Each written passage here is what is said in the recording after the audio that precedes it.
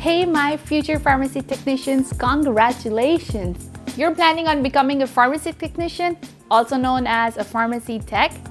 Well, whether you're already working in a pharmacy or just starting out in the allied healthcare industry, you have chosen a remarkable career path. Okay, fine. It can get a little stressful and overwhelming sometimes, but I know if you've chosen to become a pharmacy tech, you're a tough cookie. You've got this. Okay, so if you want your day to go by smoother and less stressful as a pharmacy tech, you've got to have confidence that you're doing the right thing. Because otherwise, some situations can drive you crazy. Now, if you familiarize yourself with the pharmacy laws, you will know what you can and cannot do. And then, based on your good knowledge and understanding of the law, you will not only save yourself of any trouble, but also protect the patients. As you know what, patients rely on you for getting their medications and other healthcare services. So, the laws and regulations of the pharmacy basically vary from state to state. PTCB certification is accepted in all 50 states. So, for the purpose of passing the exam, you have to really focus on the federal law, and then whatever state you choose to work, you should know that state's corresponding laws. So understanding laws basically is a lot of reading, and I can't really cover everything in like a 10-12 minutes video. So I'm going to go over some major laws that you must know while working in a pharmacy. So let's get going.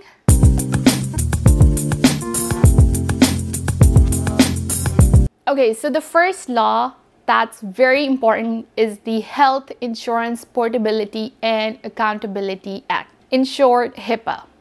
This is something I'm pretty sure you may have already heard, and if not, then you will hear it and continue to hear it a lot in any healthcare setting, including pharmacy. Now, this law basically protects the patient information. So according to this law, you cannot share patient's protected information with anyone not authorized by patient or anyone who is not directly involved in patient care.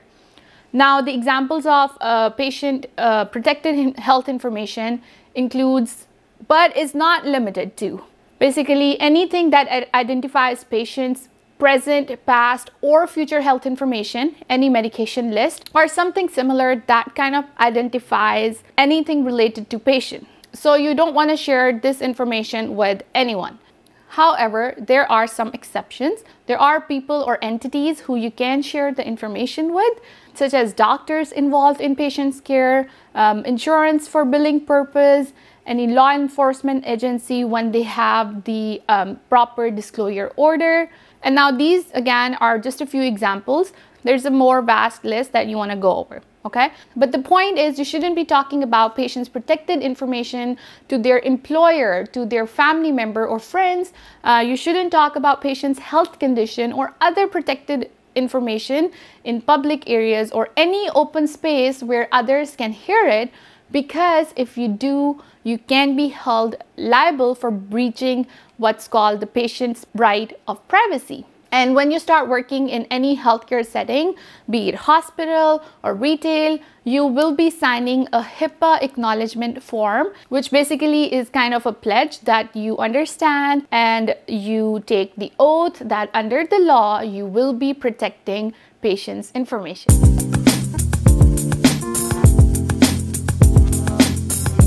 Okay, so this is also a super important law. And under this law, you must dispense Legend and other control medications, with some exceptions, in a child-proof container, unless otherwise specified by the patient, of course. Now, yes, a patient can voluntarily ask for an easy cap or snap cap. Otherwise, all the medications of all the patients must be placed in a child lock container. And I think this is super important to remember when dispensing medication in an original manufacturer bottle, because sometimes what happens is that these manufacturer bottles don't have a child-proof lid on them. So in that case, some technicians forget to switch that lid. So you should always switch that regular lid with a child-proof lid, or just transfer the medication in an amber vial, okay? Now, another thing to remember is that there is one medication which is an exception to this law. Can you guess which one? Well, those of you who guessed it's a sublingual nitroglycerin, bravo, you're right. And those who couldn't guess, don't worry, because I'll tell you why and then you will never forget. So basically, nitroglycerin, or the brand name Nitrostat, is used in an emergency situation when somebody is probably having a heart attack or angina attack. So in such an emergency, you want to make sure that the medication is easy to retrieve from the container. Now let's say if you put it in a child-proof container, it will make it hard for the person who is having a heart attack to open that container and pop the pill. Because in such an instant, in every second is crucial for a patient, and you want to make it easier for the patient to access the medication. And in a child-proof container, if you notice that you have to kind of press the lock on one side of the lid and then open it, so it does take a little bit of effort and energy. And you can imagine a person who's having a heart attack does not have that kind of energy or time. Okay, so that's one exception. So this law limits the sale of over-the-counter Sudafed and ephedrine products, which are very commonly used in cough and cold medications as a decongestant. Under this law, there is a sale limit and a 30-day purchase limit, meaning a customer can buy only a certain amount within a month period.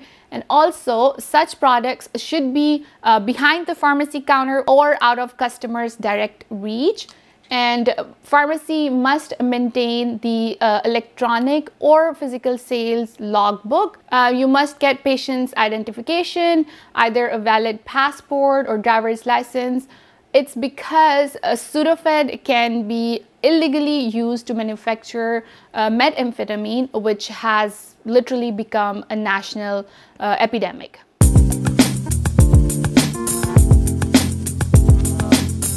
In retail setting, one technician is permitted to one pharmacist on duty, and 2 technicians for each additional pharmacist. So that means when there is 1 pharmacist on duty, there can be only 1 technician. However, when there are 2 pharmacists on duty, there can be 3 technicians. Now, can you tell how many technicians a pharmacy can have if there are 3 pharmacists? Well, 3 pharmacists? Well, type in your answer in the comment section and I'll let you know if you got it right or not.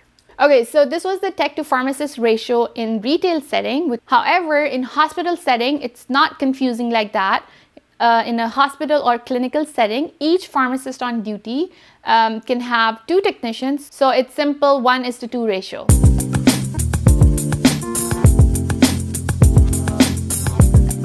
So as a technician, you will see that people will be dropping off prescriptions with you all the time, and you will be typing prescriptions as well. So you must know what information a prescription should have, like patient's name, birthday, address, name and quantity of the drug prescribed, also directions and the date when the prescription was issued. And as far as prescriber's information is concerned, a prescription must have the name, address and phone number of the prescriber, also prescriber's signatures, and a prescriber's DEA number if it's a prescription for a controlled substance. Now, this of course is not a complete list of prescription requirements, but you kind of get an idea.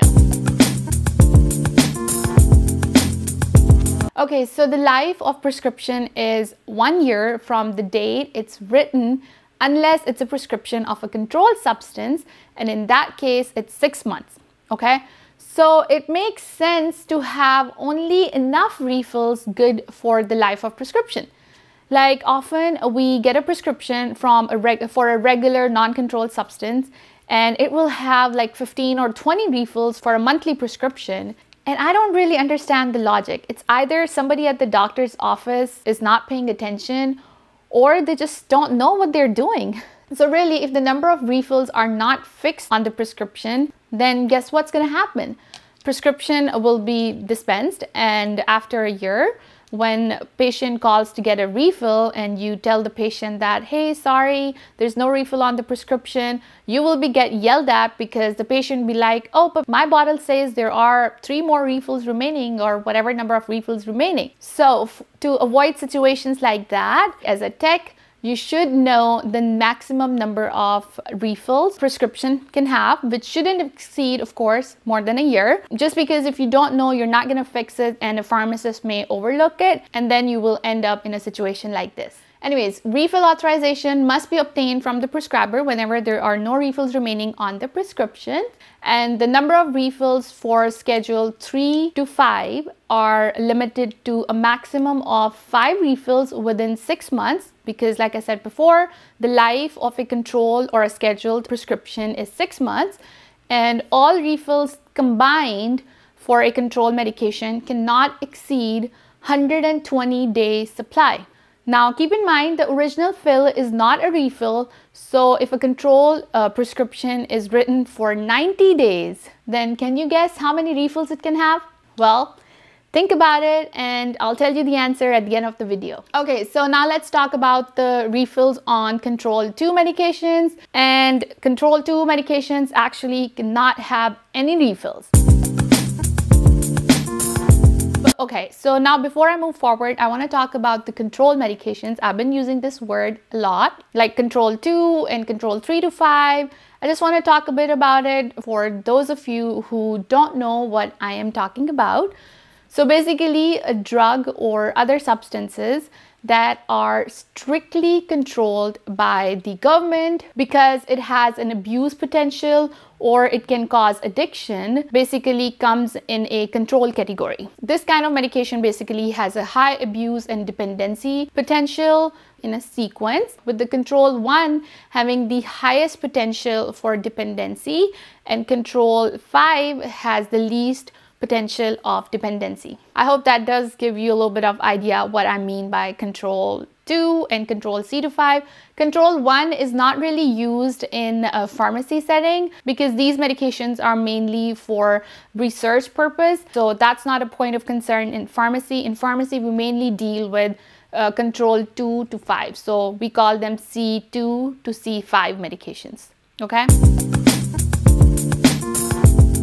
Okay, so next up is record keeping. This is another important law I want to talk about. And as a pharmacy technician, you should definitely know this law because it's one of the tasks that mainly technicians perform. So basically, there are 3 main categories of medications: non-controlled, Schedule 2, also called C2s, and Schedule 3 to 5, also called C3s to 5. And as a general rule, remember that you should always file C2 prescriptions separate from all other prescriptions. Now, one way of filing is that you can have 3 separate drawers for each medication category, like one drawer for C2, one for C3s to 5, and one for non-controls. Now, if there's not a lot of space or not a lot of prescriptions that a pharmacy fills in a day, then you still want to file C2 prescriptions separate in a separate drawer.